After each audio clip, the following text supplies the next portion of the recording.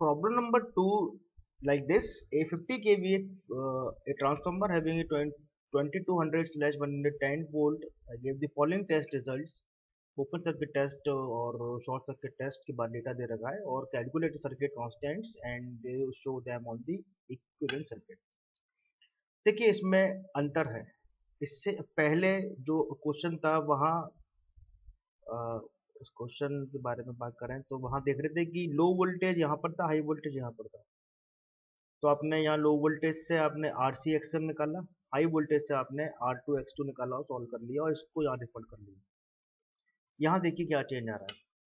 यहाँ ये low voltage है, ये हाई वोल्टेज है। लो वोल्टेज टेस्ट से आप आर सी एक्स एम निकालेंगे और शॉर्ट सर्किट टेस्ट से आप फिजिकली आर और एक्स निकालेंगे। अब प्राइमरी साइड का निकालेंगे और फिर रेफर कहाँ करेंगे, आप लो वोल्टेज के को रेफर करेंगे प्राइमरी में। मैं सॉल्व करता हूँ तो शायद ज़्यादा समझ में आएगा और डेटा आपको दे रखा है। तो first we can find using open circuit test.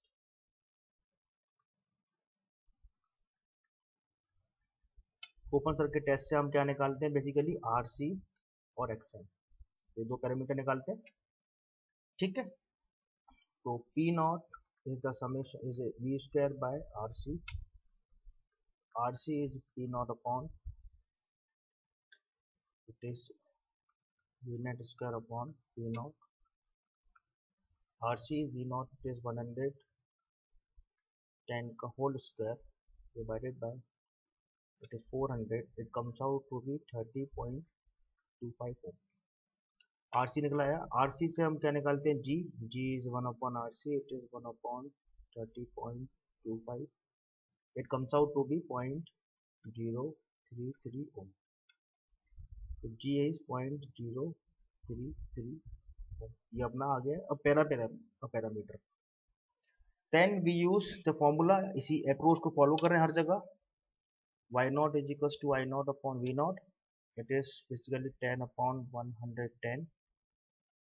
y naught is equals to 0.091 ohm inverse और y naught निकाल लिया। अब अपने को निकालना है bm, so we can say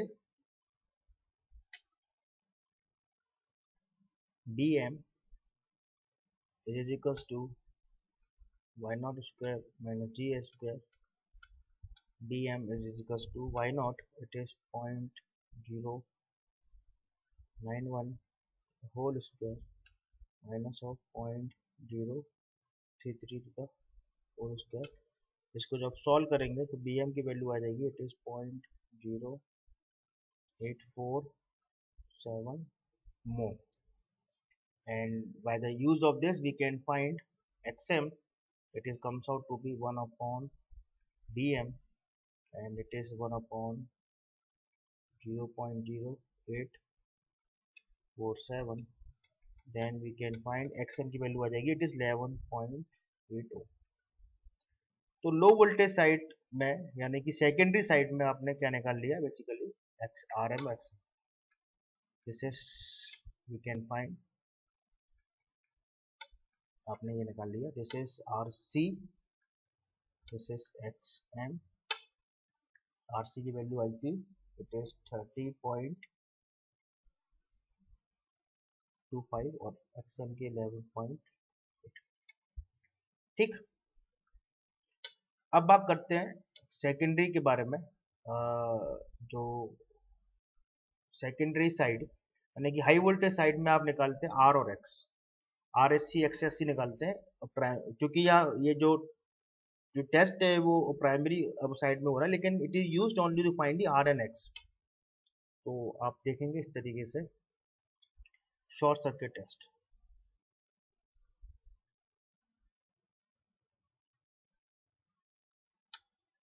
short circuit test is basically it is used to find R S C x S C.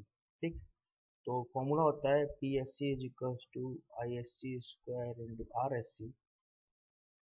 R S C is it is P S C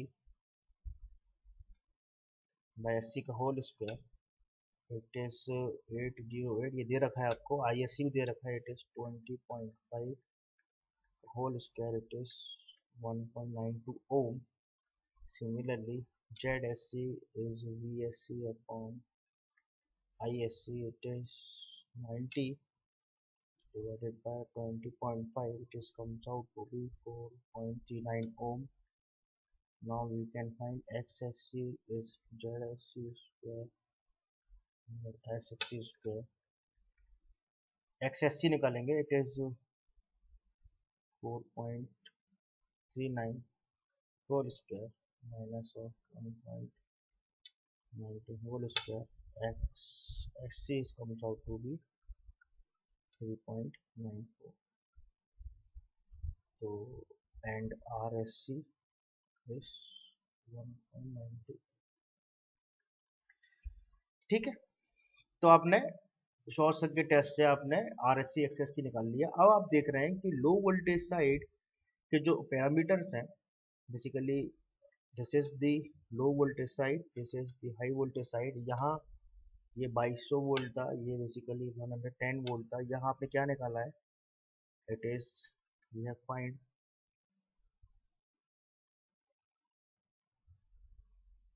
this, and here we have find this is R, this is X. ठीक है. अगर आपको बनाना है equivalent circuit तो आप secondary को कहाँ refer करेंगे? प्राइमरी में. जस्ट केवल ज्यादा सोचना नहीं है आपको, केवल जब लो वोल्टेज जो मतलब आपको पता होना चाहिए कहाँ दे रखा है. आपको सेकेंडरी में दे रखा है तो सेकेंडरी में आपने इसके पैरामीटर निकाल दिए RC XM, और ये कहाँ दे रखा है? प्राइमरी में, तो R और X निकाल दिए. अब आपको बनाना है सर्किट इक्विवेलेंट सर्किट, तो आप सेकेंडरी को शिफ्ट कर दो प्राइमरी में. सिर्फ सिर्फ सिर्फ सिर्फ इतना सा रहेगा. बेसिकली अपन जब शिफ्ट करेंगे तो इसका सर्किट बनेगा वो इस तरीके से बन जाएगा. This is basically R, this is X, this is RSC, this is XSC,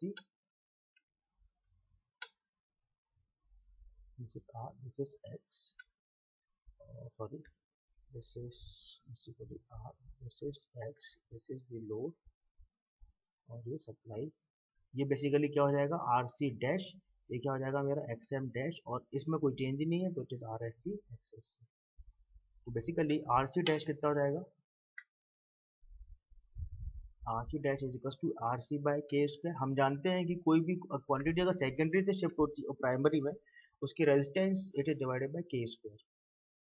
तो RC का फॉर्मूला जो था it is 30.25 divided by K is 105 whole square, it is 12.1 k ohm. Similarly, XM dash is XM by K square, it is 11.8 divided by 0.5 का whole square, it is 4.7 kilo ohm. तो final result निकल कर आ गया.